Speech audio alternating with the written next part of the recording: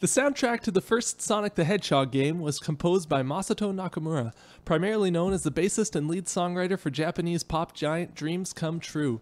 Sega decided to bring him on as composer to appear more hip and youthful, but Nakamura managed to provide an amazing soundtrack, bringing a pop sensibility to the game's music that still feels fresh and exciting 25 years later.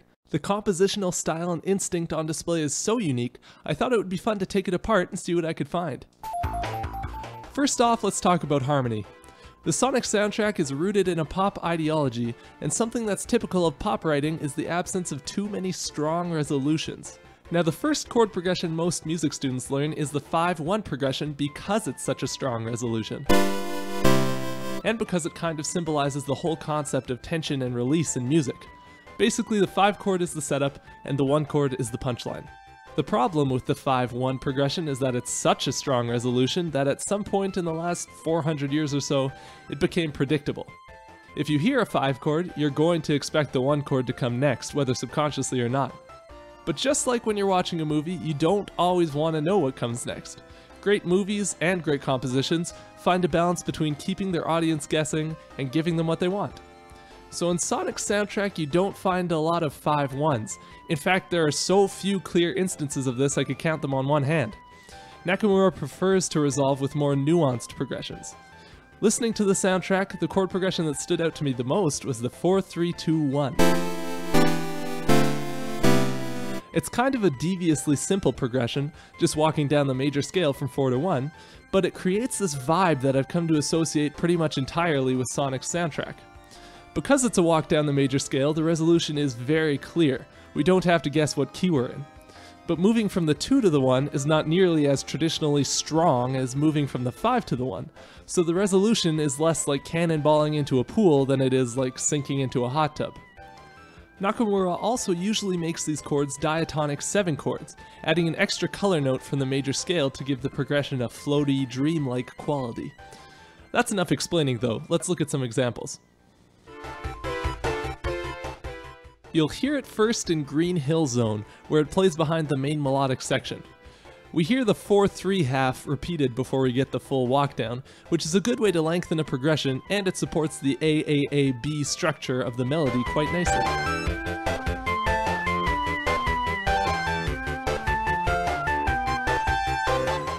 Next you'll hear it in Spring Yard Zone, where the bridge plays a light childish melody to contrast the slinky, greasy funk A section. In this iteration, the chords are all triads with no 7s, so it feels a little less dreamy and a little more Rugrats. We'll talk more about contrasting sections in a bit, but it's interesting to note that the bridge is in F major, which is the relative major, to the A section's key of D minor. Seeing this piece, I can't help but feel that Nakamura uses this progression as a go-to whenever he needs a major key section.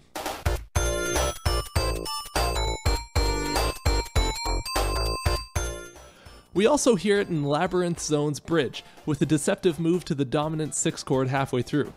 I like how Nakamura isn't afraid to mess with progressions he likes, and the 6-7 to 4 movement is so weird and cool it kind of makes the song for me. It works because A7 is the 5 in the key of D minor, and F is the relative major to D minor. It's a deceptive resolution that you don't see too often.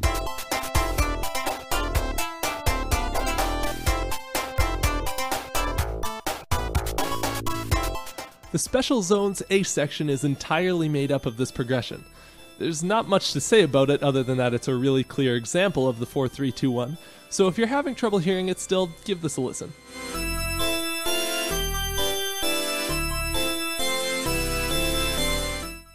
Lastly, Starlight Zone's bridge gives us the reversal of the 4-3-2-1 with a 1-2-3-4 progression. You can hear how having the 1 chord on the first bar of the phrase, a much stronger part of the 4-bar phrase structure than the 4th bar, really changes the feeling of the progression.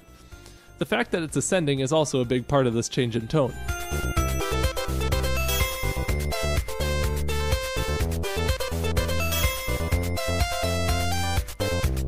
There are a few other ways Nakamura avoids the 5 chord. He'll often sub it out for the flat 7 chord, like at the end of Labyrinth Zone's bridge, or in the intro to Scrap Brain Zone. If If he does have to use a 5 chord, he'll often make it into a 5 sus chord just to soften the resolution a bit and keep from breaking up the music's energy.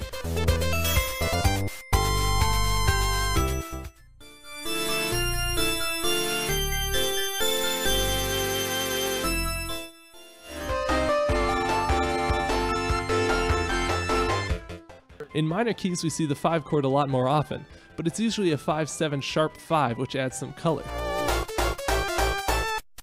Another cool harmonic trick we see in minor keys is the chromatically descending tonic. Here it is in Starlight Zone.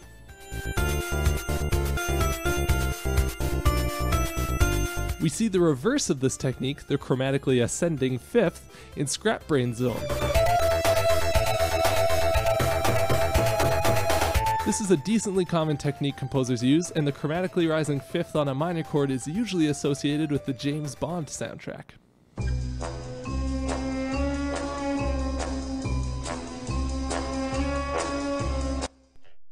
Structurally, all the pieces are basically the same.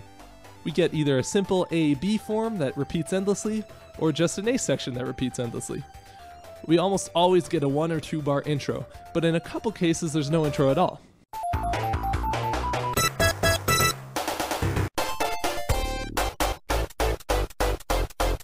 The bridges always contrast the A section in some way.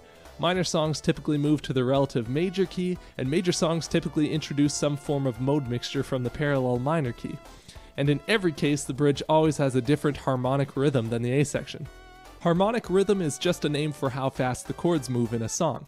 The most drastic example of this change comes from Labyrinth Zone, where the A section's 1 chord every 4 bars is sped up to 2 chords a bar for the bridge. This is an extreme case though. Usually we just see the harmonic rhythm doubled, like in Scrap Brain Zone, or quadrupled, like in Spring Yard Zone, or slowed down to half speed in Green Hill Zone and Special Zone. Changing the harmonic rhythm is a great way to contrast 2 sections because it feels noticeably different without changing any aspects of the music enough to risk them not fitting together. Finally, I want to talk about melodies.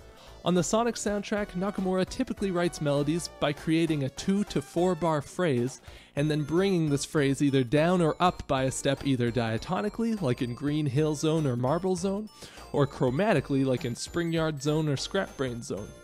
Scrap Brain Zone is a good example of both, actually, so let's look at that.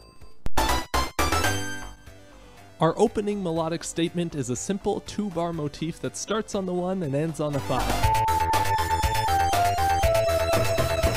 Afterwards, we immediately see this exact same idea moved down a step diatonically, meaning we just move every note down 1 step in the scale.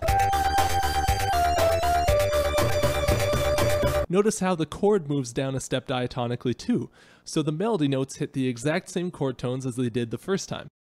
After this though, we move down a whole step chromatically, meaning we just take the 2 bars and transpose every note down a whole step, whether it's in the key or not.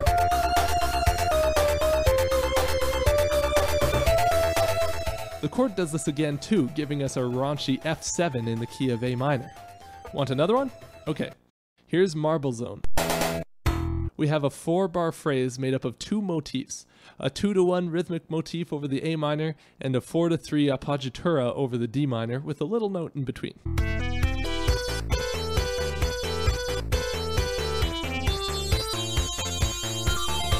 The next part takes this whole 4 bars and moves it down a step diatonically, giving us the same 2-to-1 motif over a G chord and the 4-3 move over C.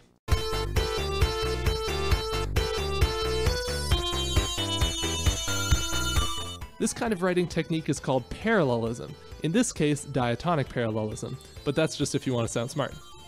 You want another one? Okay, one more. In Spring Yard Zone, the melody starts by outlining an A minor triad over a D minor 7 chord. This is called an upper extension triad because it is technically an A minor triad, but it hits the 9th, 7th, and 5th chord degrees of the underlying D minor. After this statement, we see the exact same phrase transposed up a whole step chromatically, outlining a B minor triad over an E minor 7 chord, before sitting on the sharp 5 of an A7 sharp 5 chord that brings us back to the D minor.